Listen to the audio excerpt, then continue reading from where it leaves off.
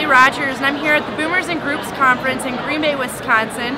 I'm here on the marketplace floor with Brian Hutchings of Visit Milwaukee here in Wisconsin. Brian, can you tell us about Milwaukee and what it offers our groups?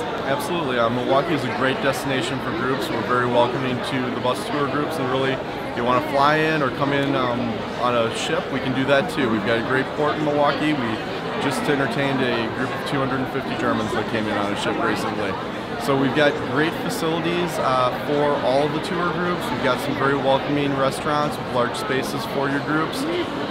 Also, we've got some great attractions that you can't get anywhere else in the world, including the Harley-Davidson Museum, the Santiago Calatrava Art Museum, which is beautiful. It's right on the lakefront, spectacular views of Lake Michigan.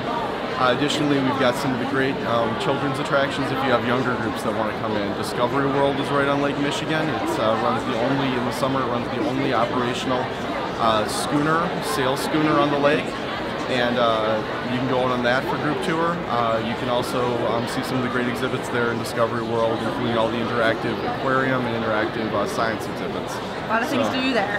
Some terrific stuff right in downtown. If you want to get further out in the city, we've got a great botanical garden, great public museum, some really amazing attractions. I think you'll have a good time. Awesome. And when you work with these groups, do you put together any special itineraries? Do you work with hotels?